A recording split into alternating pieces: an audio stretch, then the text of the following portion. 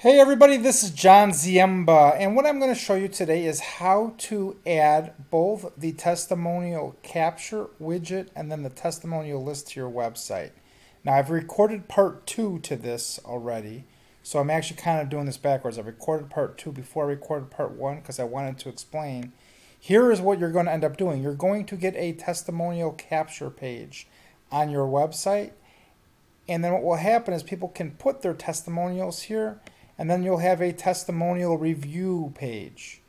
And this will show the testimonials that have been left on your page. So I'm going to start from scratch. I'm actually going to go into Command and delete both of these. Now, keep in mind this is a demo account. And if you already have testimonials on here, you won't need to do these steps here.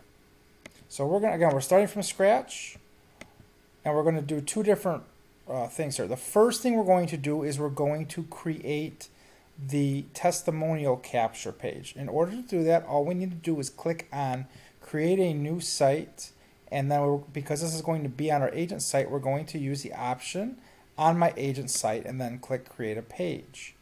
Now on the right hand side we have the testimonial capture form.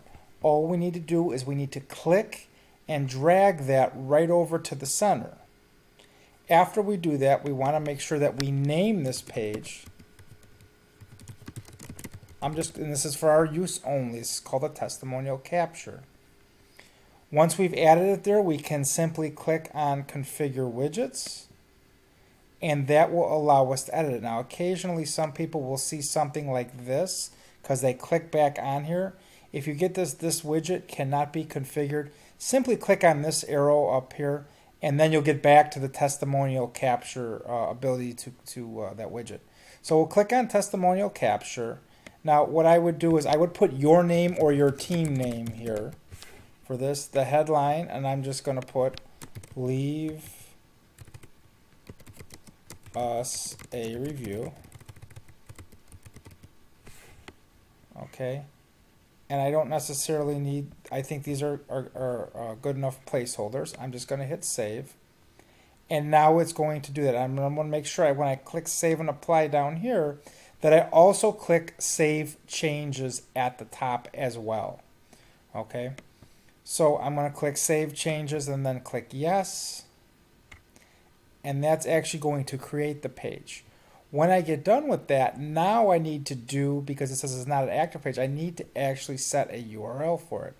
So I will go to Site and App Settings now, and then I'll go over to the right side in the top right hand area, and I will click on the Site Pages option. Once I click on Site Pages, I will have the option here to add the page at the bottom. I'm going to click on Add a Page, and you'll notice because I labeled it properly, it's easy for me to find.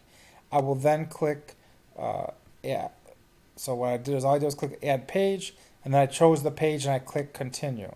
So right now it says New Page. So I'm actually going to call this Leave a Review for, in this case it's going to be the demo account. Okay, and then I'm going to call the slug is going to be reviews. Okay, and I'm going to say leave a review for your name, right? This would be replaced by your name, and I'm just going to click on Save Page Changes. Now I'm going to walk through this process again, and now I'm going to do this for the testimonial list. So all I need to do is I want to make sure, again, I click save in the bottom left hand corner.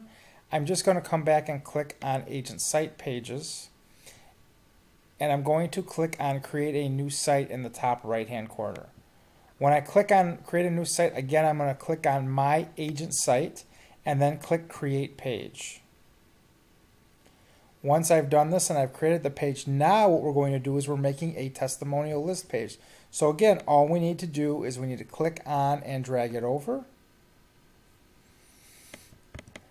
And I'm going to call this testimonial list.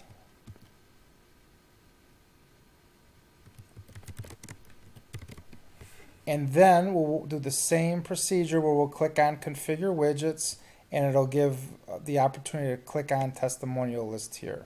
I'm going to put from our clients, intro text, please check out the reviews that our clients have left. Right, and you can customize this as much as you want. What you'll notice is that I have two here. In the next video, we'll show you how to get these and activate these.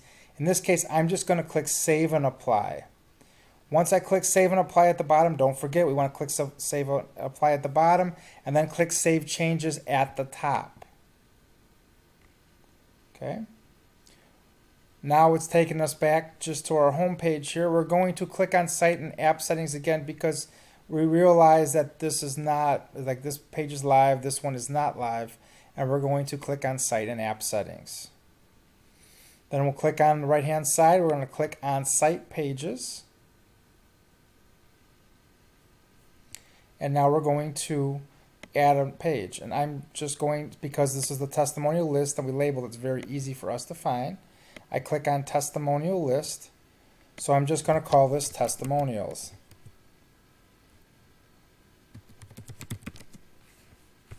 And I can just do that for the slug. Now, if you see, sometimes you have to not capitalize letters and you can't have a space at the end of it.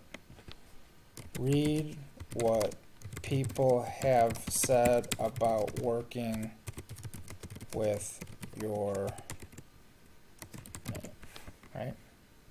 And I'm just going to click Save. Again, we're going to click Save Page Changes in the bottom left-hand corner. And now this is going to activate this. Sometimes it takes a few minutes for this to show up. Okay.